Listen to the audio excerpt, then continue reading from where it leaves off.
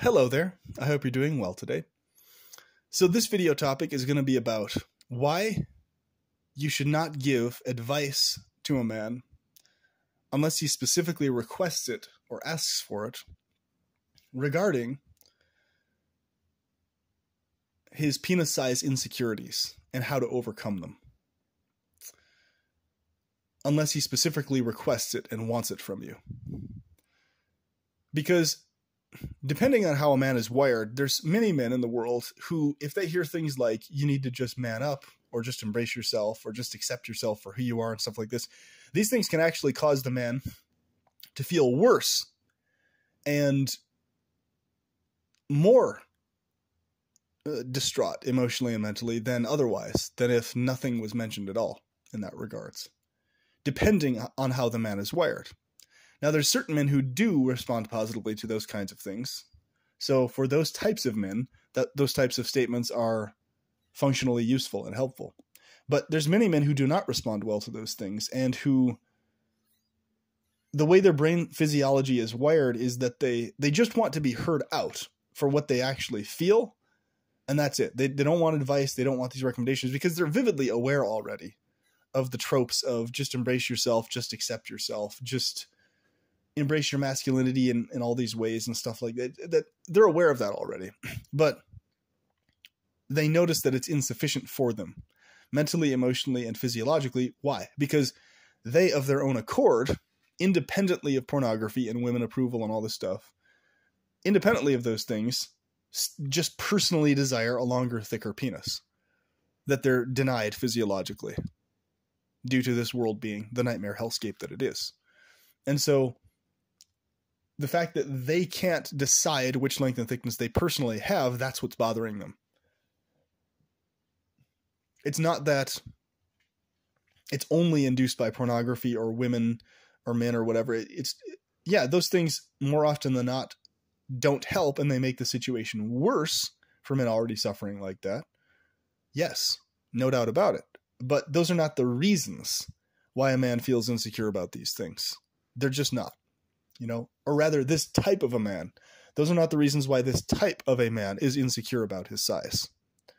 Because there may well be men who don't watch pornography, or men who are not being hounded like this by women or whatever, but they're still just individually, personally, they're having this issue with it, right? So in those cases, telling a man to embrace themselves and just, man up and accept who they are and all these types of things, it adds insult to injury, because you're telling them to do something mentally or emotionally they're not able to do because of how they're wired as a person. You're telling them to literally be someone else other than who they are in that case. And I know it's well-meaning when people say this, that their intention is to encourage the guy and to uplift him and stuff, but that intention can often backfire in the case of these particular men, because they know your intention is well-meaning also, but that's irrelevant. That doesn't mean it's not going to emotionally backfire on them when they hear it and process it, because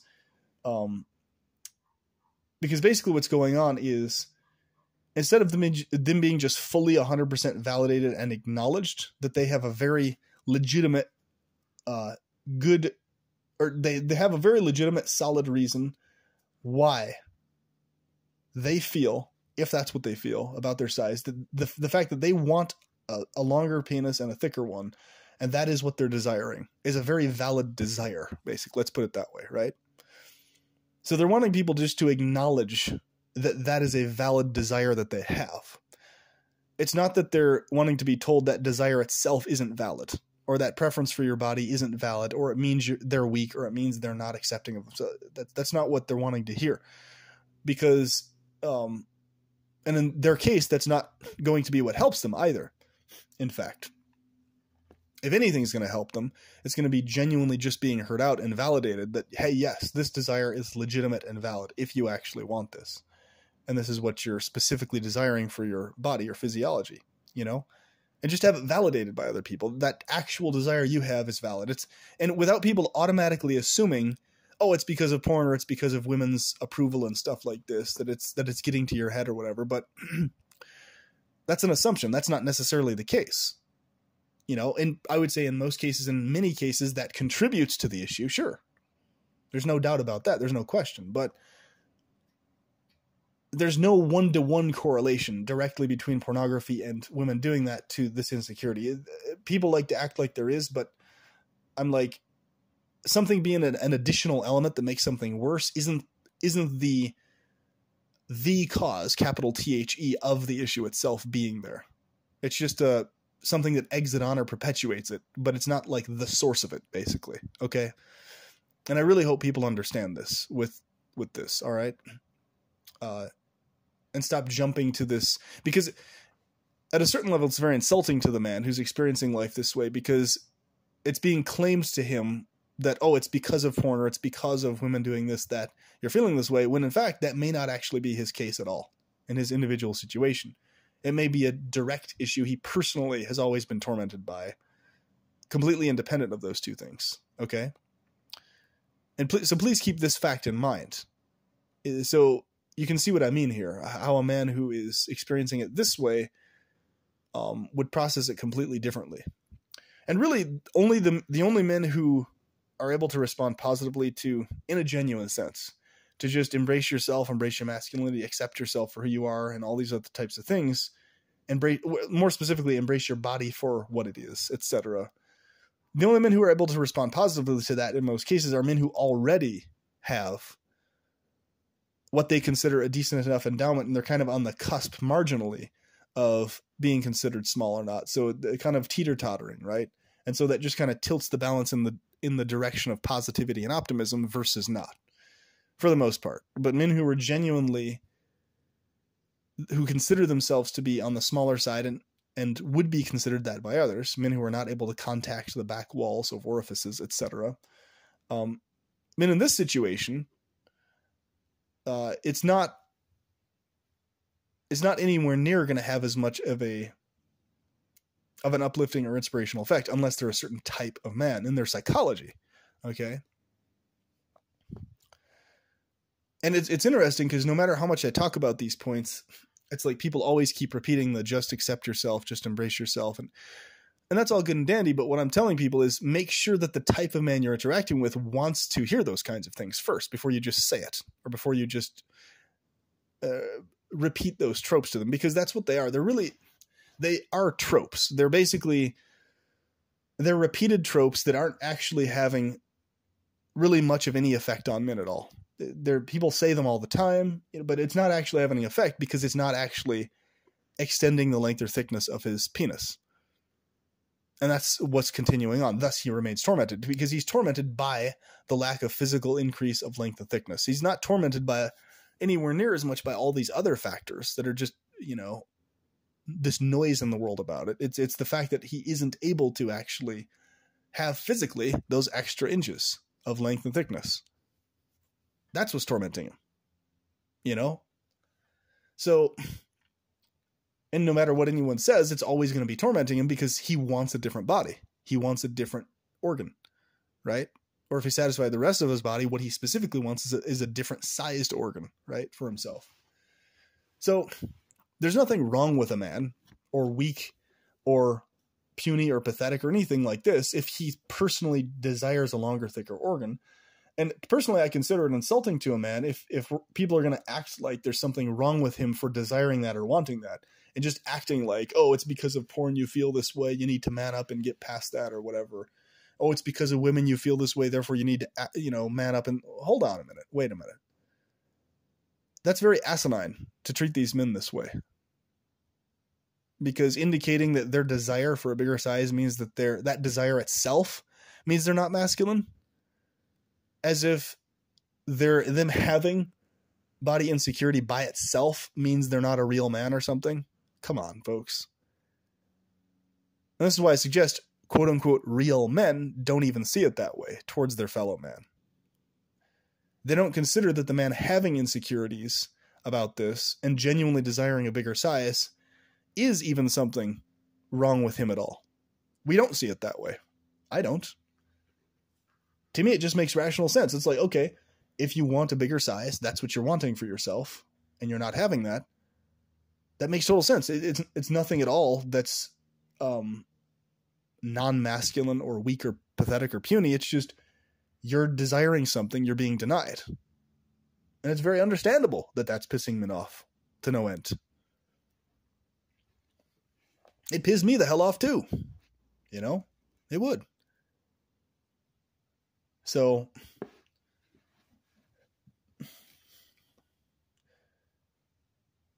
you know, and like, that's the thing. It's like the perceptions of size are very much skewed in society. That's true. You know, that is a factor. Like in my case, I personally never even had a clue or thought at all remotely that I was considered big or large or would be. Because, you know, I went a huge chunk of my life without ever physically having intercourse with anyone or anything like that. And then by the time I did start having intercourse with females and they gave me the feedback that, wow, you're really big, you're the biggest I've ever had, and all these types of statements, or close to the biggest I've ever had, or just like, and or they said your size is perfect and all these types of things. And I heard these things very, very, very regularly. I was like, wow, that's really interesting. I had no clue. I had no idea, you know? And so I was very pleasantly surprised by that feedback, you know? And that's why I don't make any claims. I just say that according to others, according to what I've heard, according to feedback, I don't claim stuff about myself. I'm just like, okay, according to people I've been with, according to the feedback I've gotten, this is what I'm getting reported back to me. So therefore it is what it is, you know? Just like people being considered alpha or sigma or all this stuff, it's what people are thinking of somebody else. So, okay, according to these people, they think I'm an alpha. According to these people, they think I'm a sigma. According to these people who dislike me, they think I'm a beta, and, you know, all these types of things. So you get the idea. You get the drift, you know, the gist of it. And so in that regards, it is somewhat subjective, but you get what I'm saying, right? So,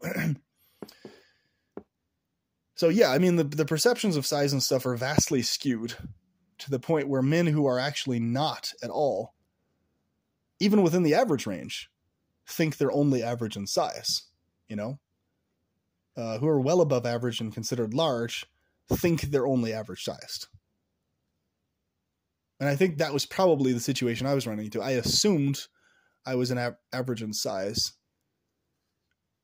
And that annoyed me to a certain extent because I wanted to stand out and be recognized as large. And so when I did get the feedback that that was the case in other people's minds, I was like, wow, that gave me a lot of mental relief and stuff like that. But it just shows that how bad the situation is. So even me, who was bothered by that, you know, and had that perception of myself, holy shit. What about the men who are actually getting feedback that they're too small? The feedback that they're not touching the back wall, that they're insufficient, all these other types of things, that they're inadequate.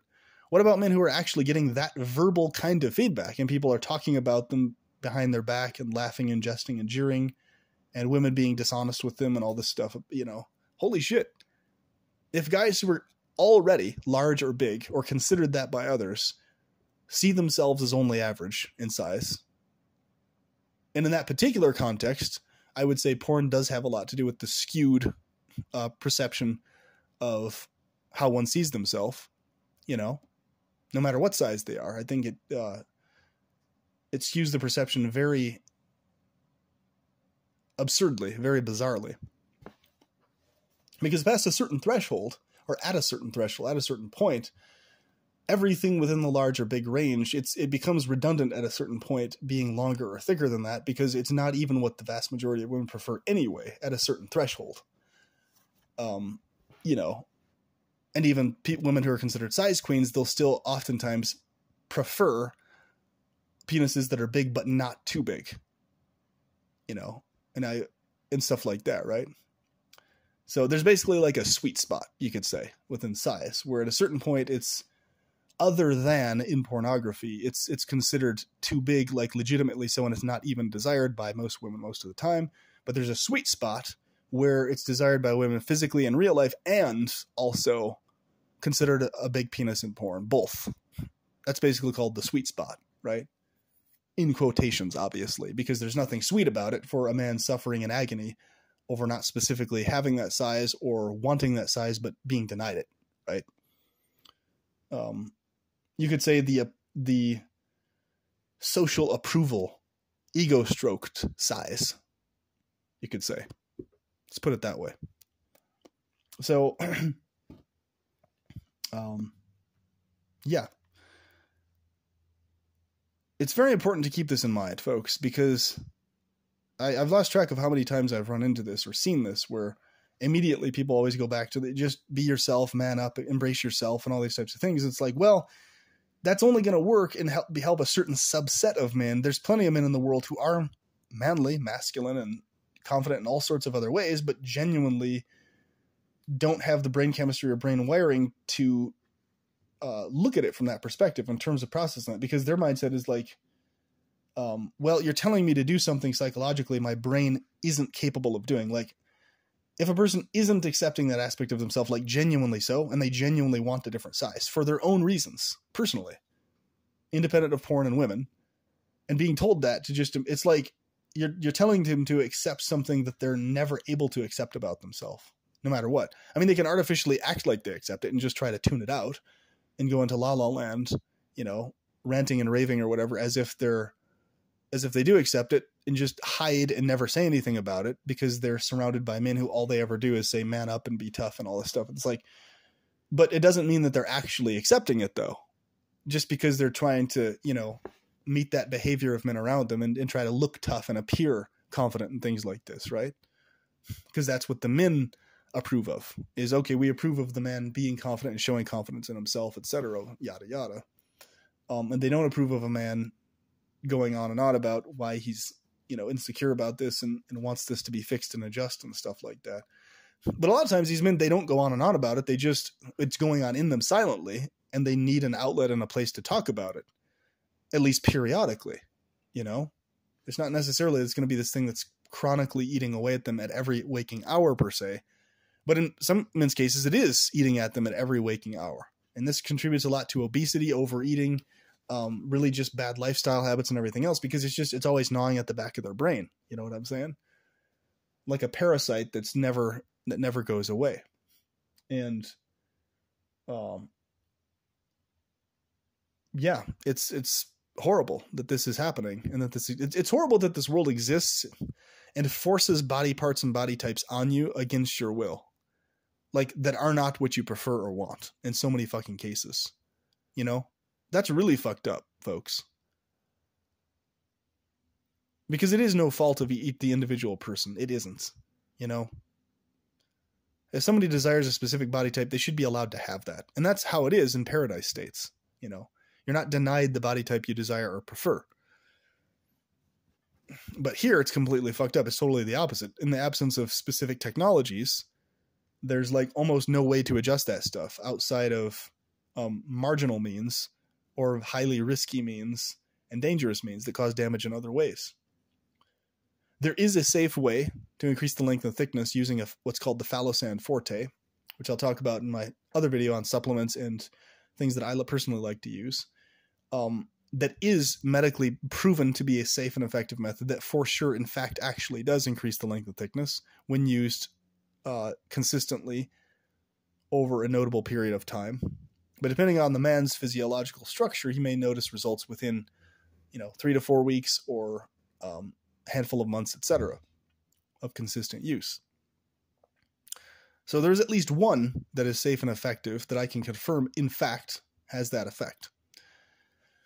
But, it's amazing how far we've gotten technologically, to the point that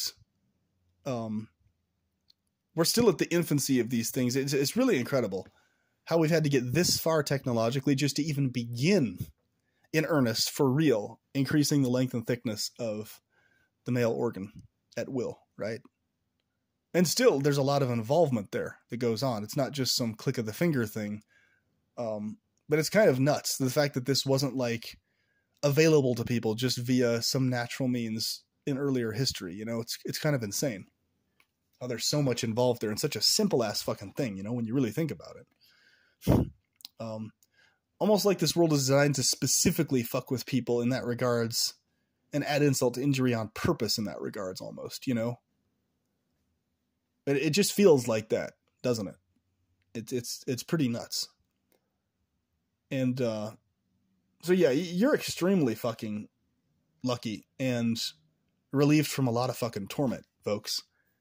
If you're already considered big or large by others, whatever size you consider yourself, even if you don't consider yourself large or whatever, but others do, you're in a position that is like way, way rare in this world compared to most people most of the time. Like, that is not common for people to have that experience or that feedback from others. It's not. The most common is that people do not have that acknowledgement or feedback or recognition. It's not occurring for most men most of the time.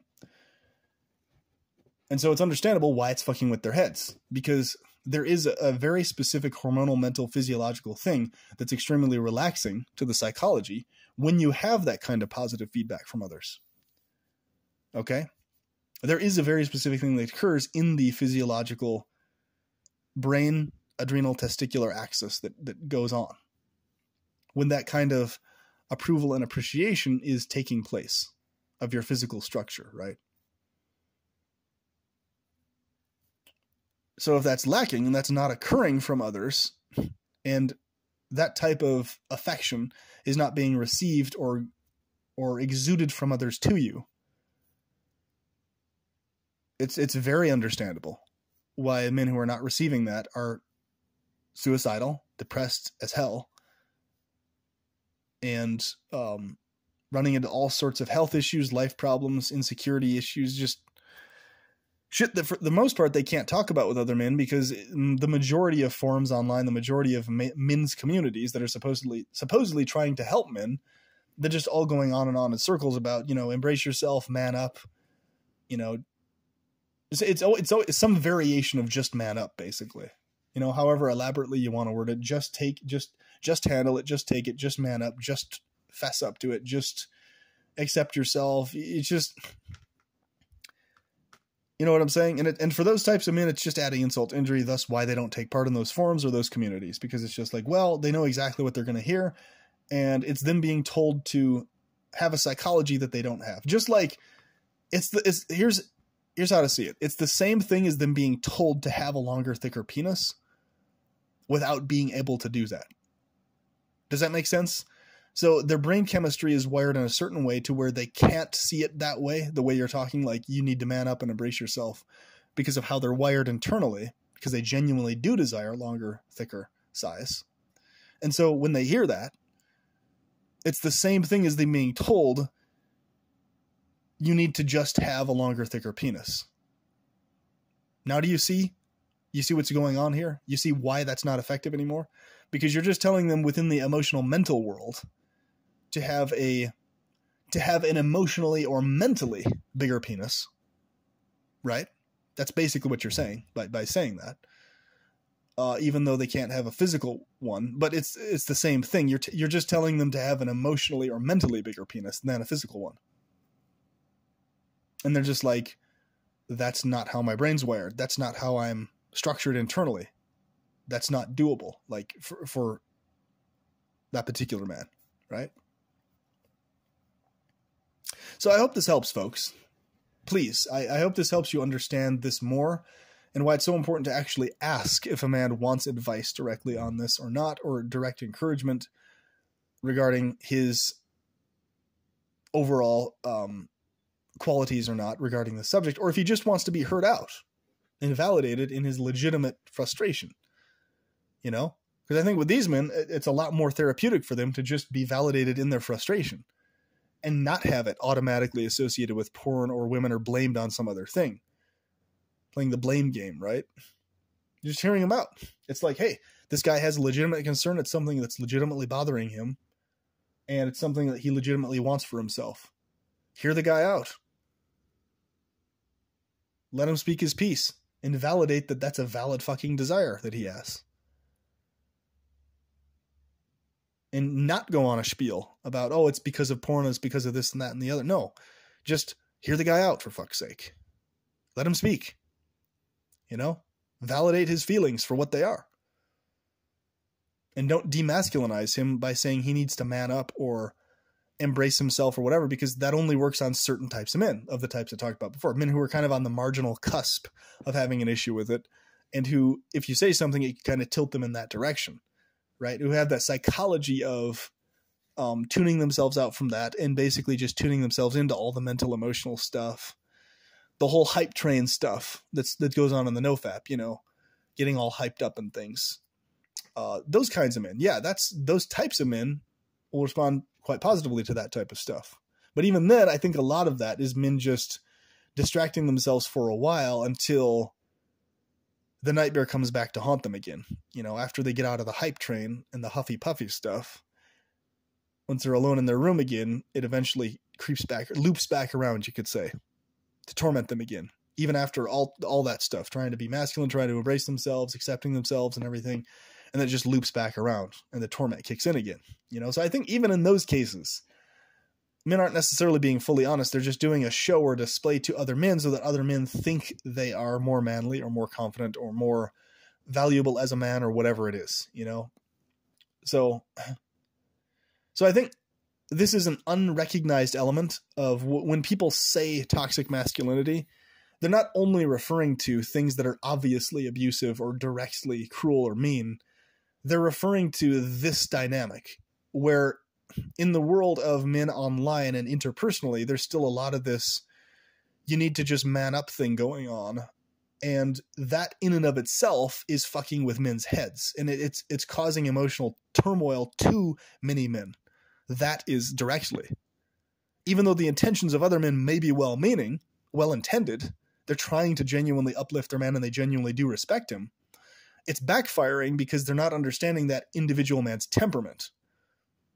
They're thinking that what will have a positive effect and what might have a positive effect on them personally, individually, automatically needs to have the same effect on this guy or will, or there's something wrong with him, or equals he's been demasculinized by women, or equals he's completely caved to porn tropes or something.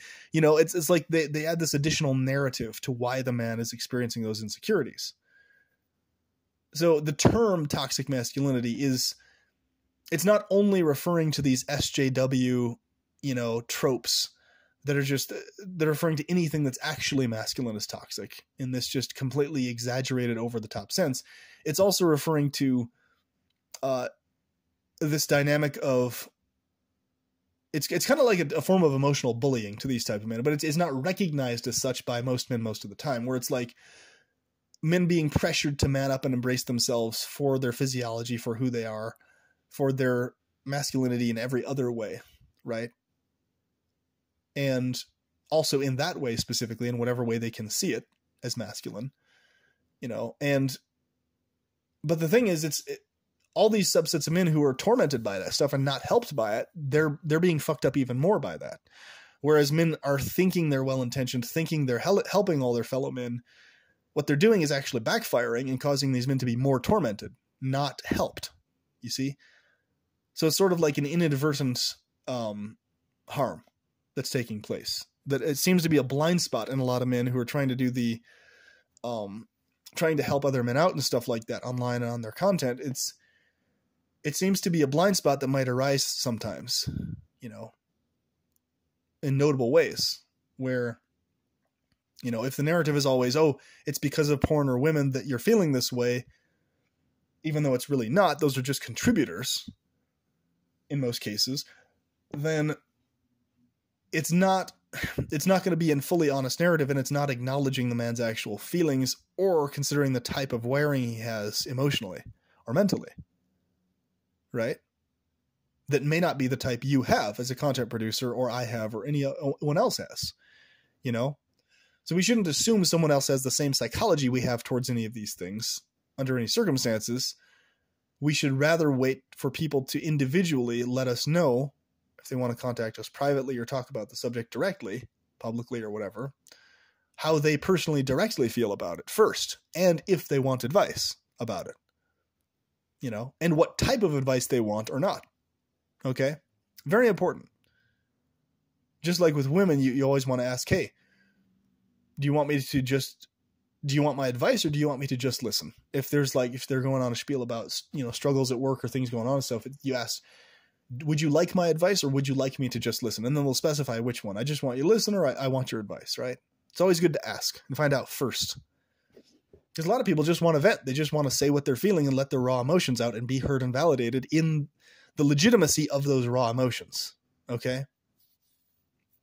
So I hope this helps, and I hope this inspires you to help your fellow men and women, and especially your fellow man in this regards, to just hear him out when he says what's getting to him, what he desires for himself, and the fact that what he's just looking for is just validation that his feelings are themselves valid. You know, he's not wanting to hear, oh, it's because of porn or other women, and that may not actually be the case in his case. He's not wanting to hear any type of other advice or anything. He's just wanting to be heard out by another man. Yes, brother, your feelings and your emotions on this are 100% valid and legitimate. You desire a specific size for yourself that you're denied via this world, and there's nothing wrong with you for having that desire. It's totally understandable. Makes total sense. You're still a cool, awesome dude in my book. I 100% get it, man. Makes total fucking sense to me. Let's hang out next weekend. You know what I'm saying? That kind of a dynamic. That's what I'm talking about, dude. No judgment, no finger pointing, no, hey, you need to do this, you need to man up, you need to do anything at all. Just, yeah, man, makes sense. Makes sense to me. I definitely get it. You know, you deserve to have the body type you want, and it's being denied to you. That's fucking disgusting. It's horrible. That's one of the shitty elements of this reality. It's fucked up. I'm on your side. I'm on the same page as that. Reality should be structured differently. And, you know, I got your back. That's what they're wanting to hear, man. You know what I'm saying? And wanting to know that it's genuine, not just you saying that, right? And, yeah. So with that, if you find this topic interesting and want to talk with me about it face to face, feel free to contact me at gnosticantinatalist@gmail.com or any other topics on the channel. And with that, I hope you have a wonderful day, and I will see you soon.